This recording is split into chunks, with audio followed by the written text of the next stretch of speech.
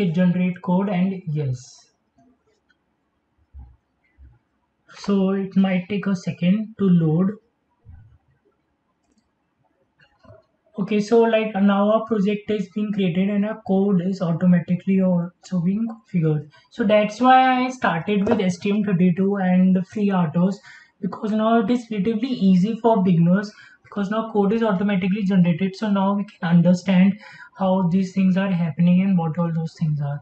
So now like as we are using CMSIS-RTOS, so additional file called CMSIS-OS.h included in our file. With CMSIS-OS.h is includes the wrapper for the CMV. It's like a wrapper, header file wrapper for CMSIS, and it would be using the internally FreeRTOS APIs. So like in the project structure, you can see core drivers, middlewares, third party, and there are FreeRTOS which you can see in the whole CML FreeRTOS. The folder project folder is being downloaded and being overshown here. All of its main header files, source files. So now coming to it, now we have created a two task, so each task would be having a handle, okay, by which it would be referenced. So default task handle and my task 02 handle, and they are being referred as task id, okay, thread id. Task, process or thread are being used interchangeably, okay. So two handles are being created first, and then these are the functions. These two are the entry functions for our respective tasks. So like for start default task, which is our task 1, it would be having entry function for start default task. My task 02 handle would be having entry function of start task 02. Okay, now let's come inside the main. So normally first chain is initialized, system clock is initialized, GPIO and USART is initialized because I have using these peripherals, and then these are the two the areas at which are tasks being created, okay. Thread task is interchangeably used with thread word. So thread is created now here. Now this is os thread def, is a macro function. So in it the first parameter that we need to send is the task name. So task name is default task. Then what is the entry function, entry point for that? So the function name is start default task. What is the priority of this task? OS priority is normal, okay. Then 0 is the instances, then like how many times this task, the instant, like we can use the same function in multiple tasks, okay. So there is only one instance of start default task, and that would be used in default task. Same way out here, here our second task is being created, which name is my task 02. Start task 02 is the entry function, priority, instances, size, stack size, and then os thread create, like handle which we have created above would be having, like once task is created, so the task created and then its handle reference would be assigned to this os task handle. Okay, so now once this task is being created, now these tasks created would be effective only when we start a scheduler. If we don't start a scheduler, then these would be just created, but they would be started executing. So it's very important, before starting the scheduler, we need to create the task. So the order should be like this only. Scheduler should be started after the tasks are being created. Okay, and then the loop will be our empty, and then these are system call, USART initialize, GPIO initialize functions, and then this is the function, entry function for our task 1, start default task. Now in this function we are going to write we are going to blink our GPIO pin PC13, okay. So the API for that is HAL GPIO toggle pin, okay. And then just a second, yeah, toggle pin, and that is GPIO PC13. So this GPIO C, okay, and pin number is GPIO pin 13, GPIO pin 13, okay. So we are just going to toggle this pin at a delay of 1000 in 1 second. Okay, so that is what we are going to do in our first task. The another task what we are going to do, we are going to print the data and take an input from the serial terminal. So we are going to write HAL underscore UART underscore transmit.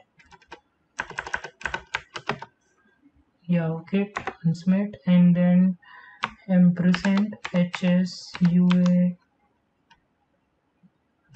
HUART1 comma. Okay, and the data which we will be going to transmit is a string in which I am saying Kunal Gettobyte. Okay, this inverted commas. What is its size? It is about like I think K 1 2 3 5 6 and then 10 16. So 16 is the size, and timeout would be I will be taking it as 100. Okay, this, and then OS delay of 1 second, like say 100, and then we are going to ask for a input from a serial monitor. Okay, UART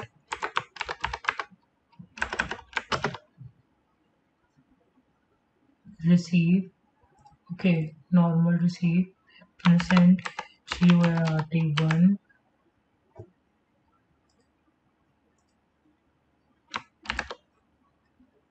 Yeah, GORT1, and then the variable at which we are going to store the data, that will be inputted, and I am naming it as RxBuff. Size would be 5, like 5 words would be taken as input, and timeout, like I am taking in timeout at maximum for 10 seconds it would be waiting for having an input.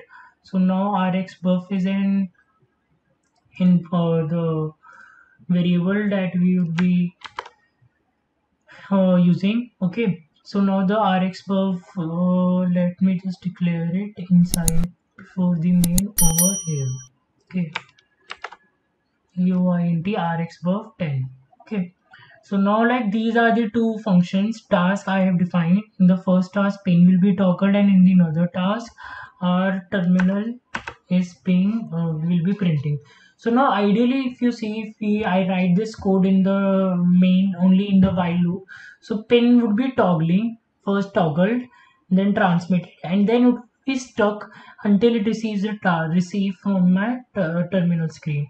But now you will see something behavior which would be something different once I comment this line or once I not comment this line. Okay, so just wait. Now that's all. The project is being created, configured, and done. Okay, so there are just couple of things that I need to tell you once more. That FreeRTOS configuration.h, this is very important header file which would be used for configuring all the parameters, all features, all the functionalities that we are using in FreeRTOS.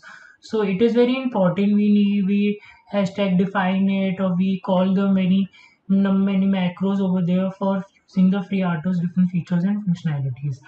Another thing is like in the main.c, you can see we have created a thread ID, and okay, like I will tell in the that next video that how these functions are working. But now that's it for this video. So okay, now let's just debug this code. Okay, first it would be builded, but RTOS video is going to be quite lengthy because there are many things in it that needs to be told. And I like, okay, let me just do the first debugger configuration, open OCD. Okay, and then show generator options, software system reset, enable RTOS proxy, driver, FreeRTOS, port Cortex M3, port number. Okay, and then yeah, apply, and then okay. By that time let me also connect my phone so that I can make you see the hardware. Okay, so guys, hardware I have connected, like this is STM32, and this is the just USB to DTL UART terminal which is connected to my UART1 of this microcontroller, and this is the onboard LED. Okay, so now if I am start debugging it, okay, and let me just open the Hercules serial monitor COM4 and open it. Okay, as if now nothing is being printed, so okay, Select slow. Okay, so console is building my code, and okay, there are some errors in it. What are the errors? Let me see. Oh, I am not entered in delay of this thing. Okay, now let's again just debug it. My project is being built now successfully. Okay, zero errors, and let's just ignore the warning. Yeah, now launch debugger is being launched. So like my laptop is bit slow, so that's why it is taking so much of time for all those things. So now I now like what will be the program flow is, first it will enter the main, initialize this, initialize GPIO UART. It will be creating my two tasks, default task and my default task 02. In each of the tasks, I have defined what I need to do in the first task. It will be just toggling this GPIO pin 13, okay. And another task, it would be printing Kunal Gettobyte on the terminal screen, and then would be waiting for getting a input from my terminal screen. Okay, so now I will show you what will happen. So now let's start it. Okay, here is the terminal screen. So it start printing Kunal Gettobyte. But now you can see in the screen my LED is blinking still. Okay, even though it is another, like now like you got the point, it is another task. It is independent of task 02. So even though in my task 02 I am printing Kunal Gettobyte, and then I am not receiving any data, so it is waiting for 10 seconds because I have it can held for 10 seconds, but my LED keeps on printing at a time of 1 second. So that's what the main use of RTOS. Okay, now if I send the Gupta, it will print Gupta, and then next straight away next print the Kunal Gettobyte. But my another task 1 is being uninterrupted. So that is the use of RTOS. My two tasks are running parallelly. Now in one task it has to wait for 10 seconds, but that doesn't mean my, because of that my one other task be also waiting. My another task just keep on executing. Okay, and it will come when it comes to task 2, wait for 10 seconds. If it doesn't receive, so this thing, if I have made this code in a single while loop, so my LED would not be toggled until unless I send some data from the terminal screen. Okay, so that is the main thing that I want to make you understand about it. So but I would recommend to watch this video till the end. It would make your points very much clear and interesting. So that's how you can create two tasks and make, and like you can now write anything on these two tasks, toggle the pin in different patterns. Okay, you can print whatever you want receive anything you want to receive. You can make this from time increase to 100 seconds. Okay, so now it would be waiting for 100 seconds till it gets any input. So you can do the experiment. Okay, so I hope you have got to understand something in this video. Now in the next video I am going to do with the task only. I am going to create 3 tasks and do some experiment on more with the task header file. There are many functions in task, and we would be using directly those functions in our main.c without the use of CMSIS. So that's it for this video. I hope you get to know about something and you get some valuable information and learning from this video. Any suggestions, any doubts, any reviews, mention them in the below comment section. So that's it for this video. So that's it for now. Like the video, subscribe the channel and press the bell icon to get notified for new videos, and share it with your friends.